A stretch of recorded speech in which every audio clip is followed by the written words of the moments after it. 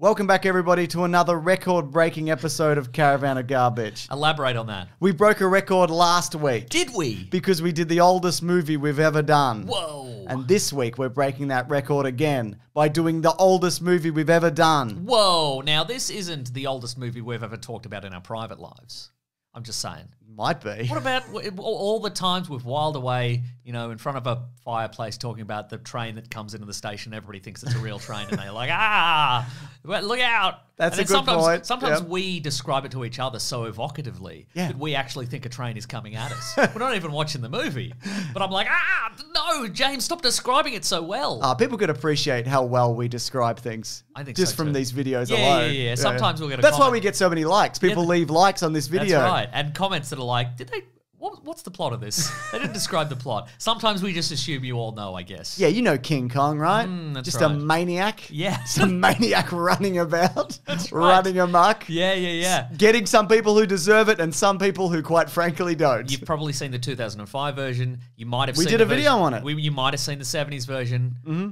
Maybe it was on TV when I was a kid. Probably. You may not have seen the 1933 version, King Kong or Men Who Hate Women for No Reason, the movie. It's just a bunch of men on a ship being like, what are you doing here? She's like, I'm here for the King Kong movie. No, I don't like that. There's a moment. There's a great line. I know exactly where you're going with this. Do you want to do it now? No, but there's a moment where, so it's Fay Ray. Yeah. Breakout role as this a young woman who's come to the big city, but she wants to make it somehow, and she gets roped into this suicide mission to go to an island.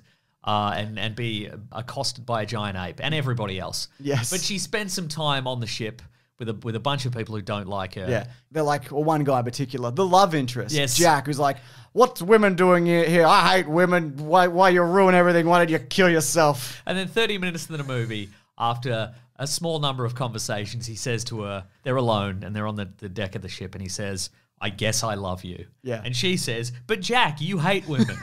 and he does. He goes, yeah, I know. He literally says, yeah, I know. Yeah. James, this was a simpler time. You could meet a woman for 30 minutes. Be awful. And then marry her. Because she had to, because she couldn't get a credit card or a home Exactly. if she didn't marry I think you. of this era as the all right boys era. Because it was all, and it was a simpler time, it was a beautiful time. You'd have 10 to 20 of your boys behind you, and you could go like, all right, boys, let's build a raft. All right, boys, back to the ship. All right, boys, see these prehistoric wonders from before the dawn of man? Let's shoot them. You know? Your boys absolutely. are back you no matter what. They just murmur. Yeah. You know, you'd say, all right, boys, and they go, You got to make sure that you're the head of the boys, though. Oh, absolutely, You don't want to yeah. be one of those murmuring fellows. You'll get tipped right off a tree to your death. You'll be one of several men who die that way. And you're like, were they in an earlier scene, or is this new for the, I don't know, it doesn't matter. It doesn't matter. Yeah. All right, boys, take some photos of this ape and get trampled by the ape. All right, boys. This is a pretty remarkable movie. Yeah. Imagine seeing this, though, in 1933. Yeah. I mean, now, yuck, old, obviously. Yeah, yuck. I mean, on the one hand, full respect for using the Zack Snyder Justice League aspect ratio. Gotta respect that. Absolutely. Zack Snyder's the blueprint, as we know. That's right. They recut the original King Kong right. to fit his vision.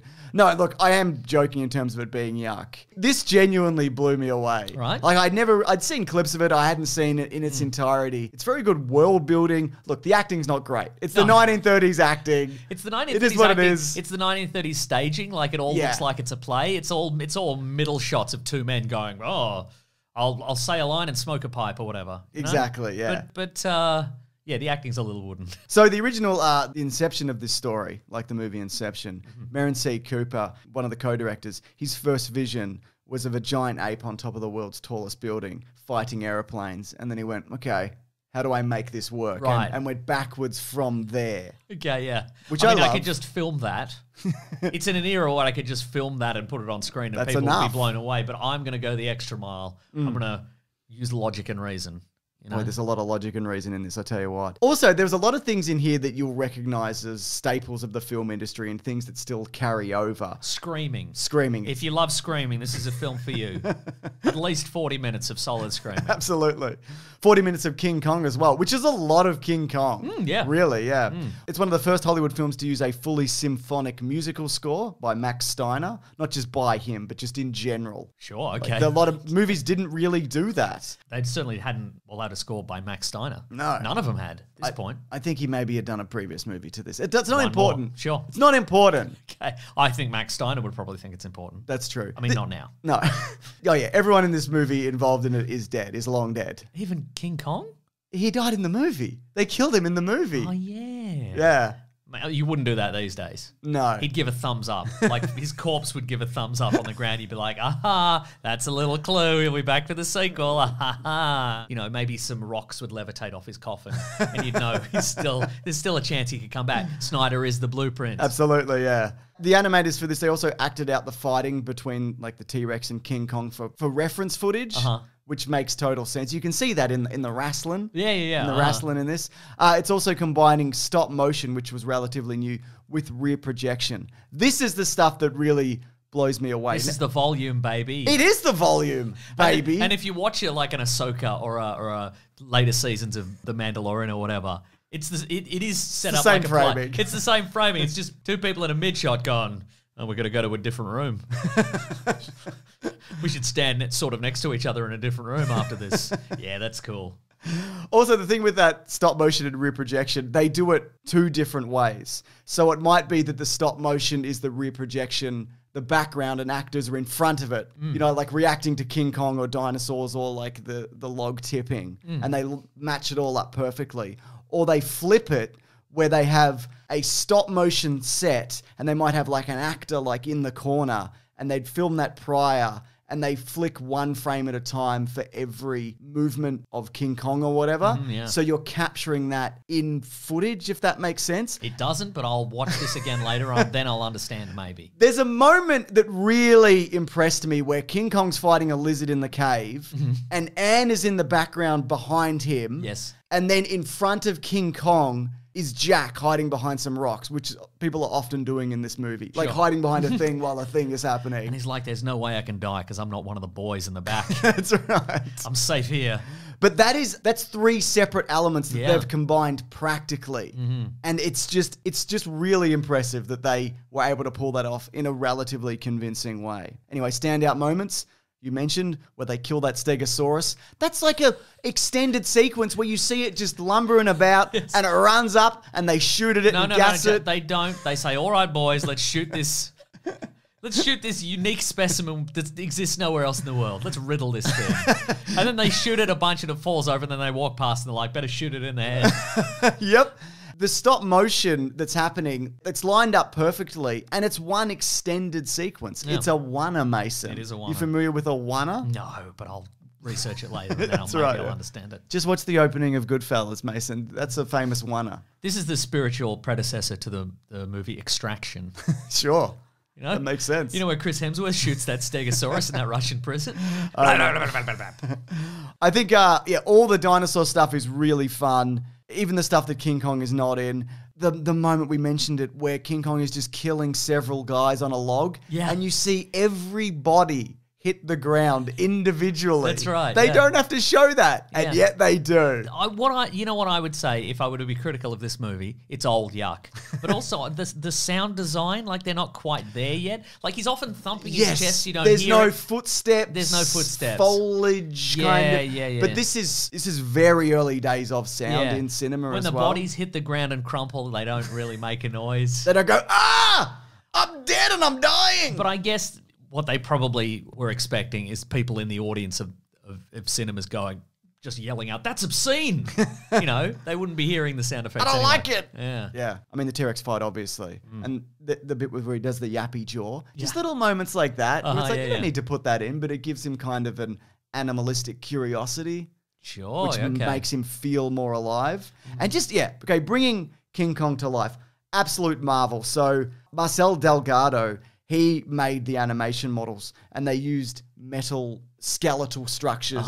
Previously, they'd used wood. It's like a Terminator. It's like a Terminator, that's right. And then they'd use like... I knew he'd give a thumbs up. He would, yeah. And they use material that would like flex and expand and contract for the muscles. So you see him kind of move beneath. He's covered in rabbit fur, which they would try to brush down between each movement. But you watch it kind of move up and down on him because as they move the model, the fur moves and it kind of gives away that it is stop motion. And then they also built like a bunch of life-size stuff. There's the bust, like the head and the shoulders. Yeah. There's a big hand and a big arm and a a big hand. foot for stomping. Is the scale correct? Like when he goes into to Fay Ray's It like varies. hotel room and like drags the bed out. It's like, is that scale right? I don't know if it's. I don't know. What did you just put rabbit fur on a broom? Well, even the models of Kong are different. The one in the jungle is smaller than the one in the city. Sure. And Well, because they gave him roids on the trip over. they must have, yeah. Because at some point during the boat ride, somebody's like, I don't know, I've been around this guy for a while. He's not that impressive anymore, if I'm honest. Well, let's roid him up. See how big we can get him. Yeah. Yeah. He's on GGH. What's Gorilla that? Growth Hormone. And one thing, They're all on it, all the stars. they all the gorillas. Just diet and exercise. Is that right, Mighty Joe Young? Oh, poached chicken and brown rice. Shut up. You're on GGH. We all know. And bananas, is it? Yeah.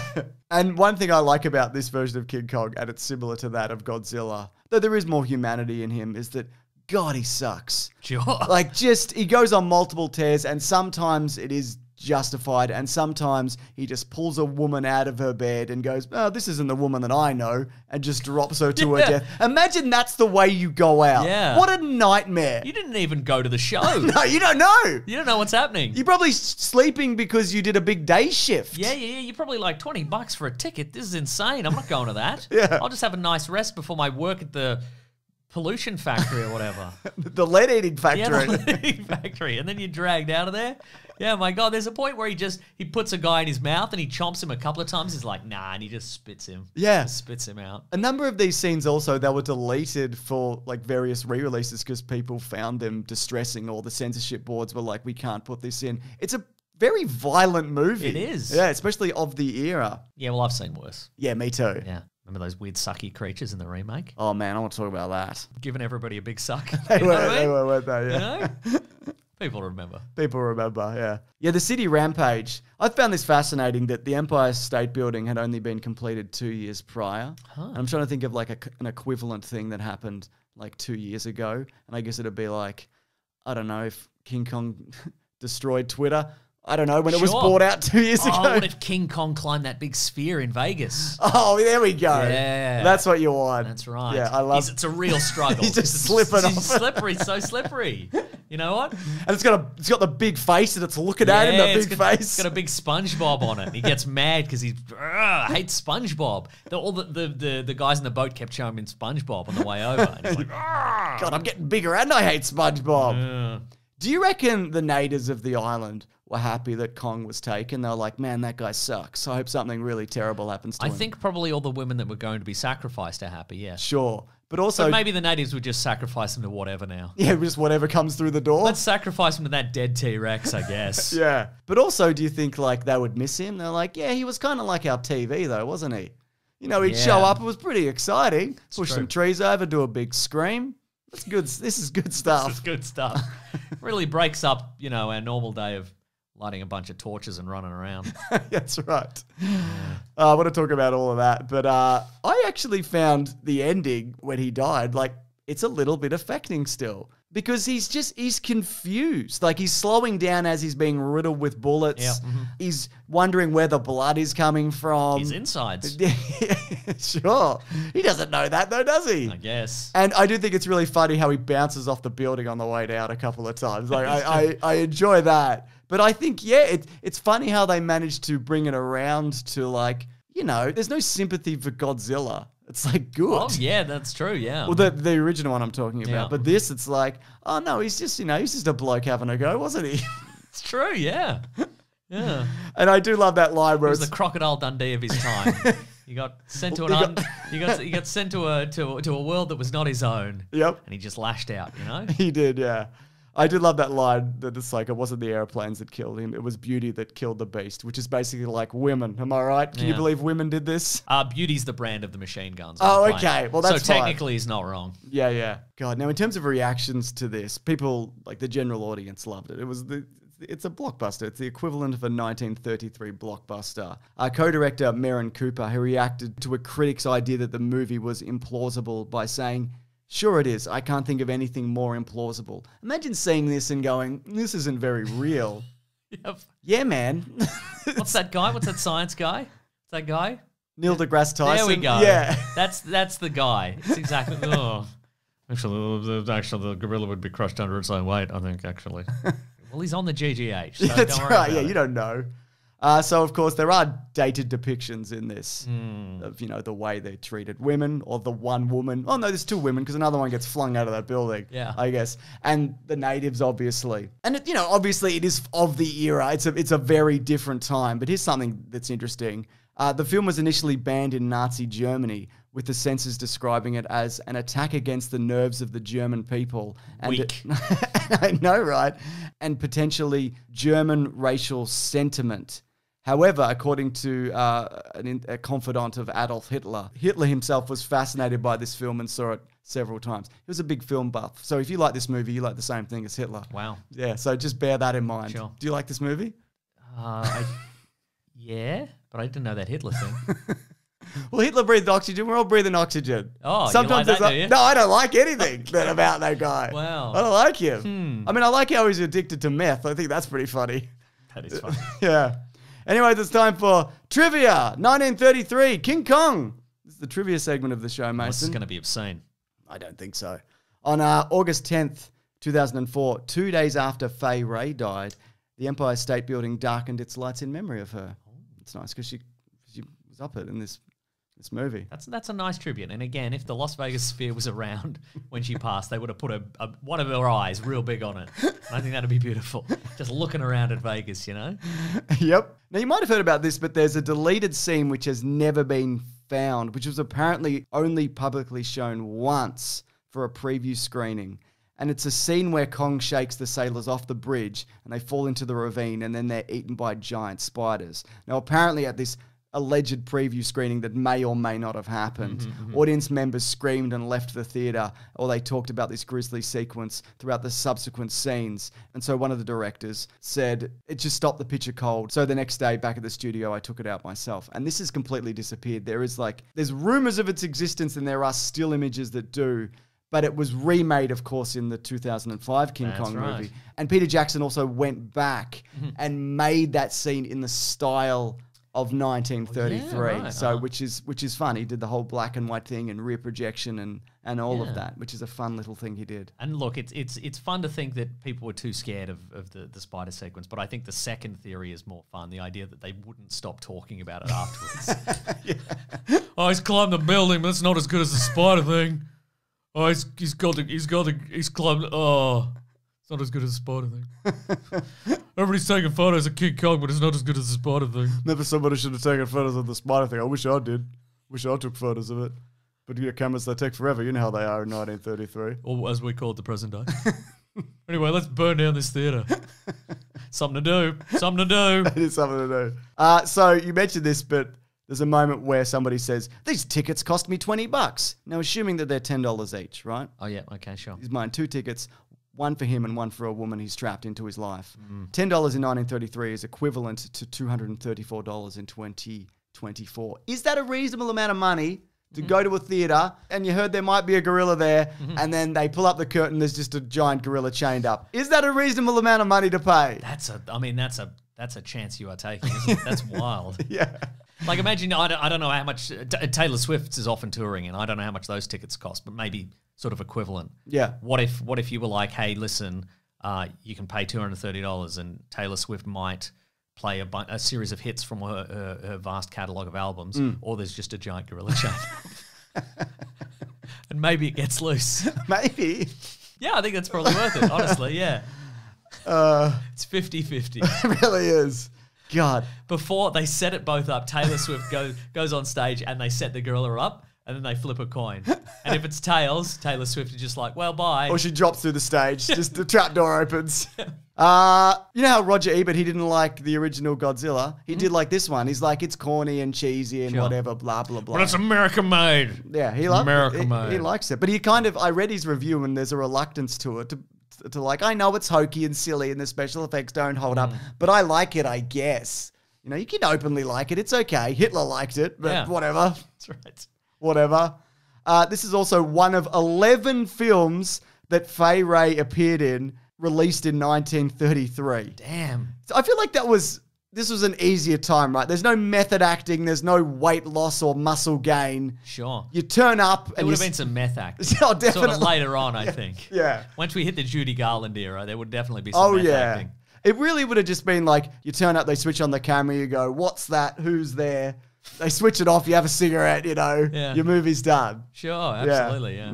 But I mean, you were also kind of, you know, you were in contract to that movie studio for your entire life. That is true. And you got $10 a week. Yep. Which was enough to see a giant gorilla, I guess. So that's that's something. That's right. In terms of box office, the budget of this was $672,000, which is the equivalent to about $16 million nowadays. And the box office return initially was $5.3 million, which today is about $126 million. So big return on this. This film grossed $90,000 in its opening weekend, the biggest opening ever at the time. And it actually saved RKO, who made this. The previous year, they lost $10 million. Wow. I mean, in movies. I don't think they just lost it. Sure, right. Yeah. So MGM, they actually offered to buy this movie before it was released for $1 million, which RKO declined, luckily, because every time they re-released this, it made like multiple millions of dollars. Right. This was an absolute cash cow for them. It also got a sequel 9 months later, the same year. Son of Kong came out in December. 9 months later.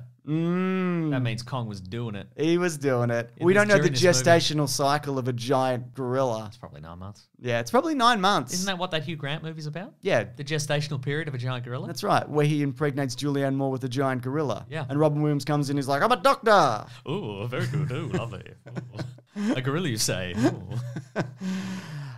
So the King Kong movies, just the movies themselves, we're not talking about the animated show, merchandise, all of that. At time of recording, they've made $1.7 billion. Are we including the MonsterVerse movies? Yes.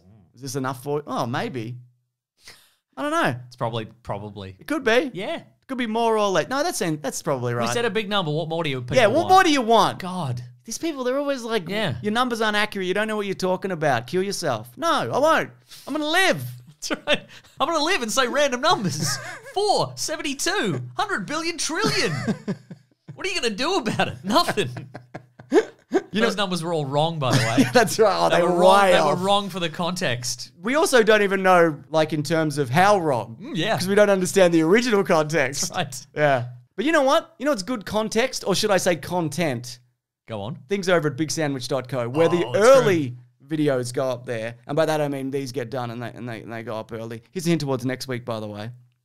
We're doing Mad Max. We're doing the Mad Max movies, Mason. Yeah. So you can see that they're early, but there's also bonus movie commentaries. There's video game Let's Plays. We play so many good and bad video games there. You play them. Yeah. I got fumble fingers, so, you know, I mostly just commentate from the back. Yeah. Do it better. Do a backflip. Play a better game. Yeah. It's too late, I guess. There's other bonus podcasts. Also our podcast, The Weekly Planet, where we talk movies and comics and TV shows. That comes out there early on Sunday as opposed to Monday. But if you want to check that out, we're going to talk about the new Godzilla X Kong movie. That's right. That's got its own YouTube channel, Spotify. It's on Apple and whatever. Just Google it or just use whatever thing you use, all right? Just use I don't know what you use. I don't know what you're up to. Right? Yeah. What are you listening to podcasts on Roku or something? Is that what you're doing? Maybe you do it. They can probably do that. You shouldn't do that. That functionality's probably there, though. But don't do it. Don't do it. All right. Thanks, everyone. And thank you to Ben and Lawrence for the edit. Thank you, Ben and Lawrence. Oh, also, before we go, Yogo commercials. Oh, my God. We didn't even mention Yogo commercials. I love those. Yeah.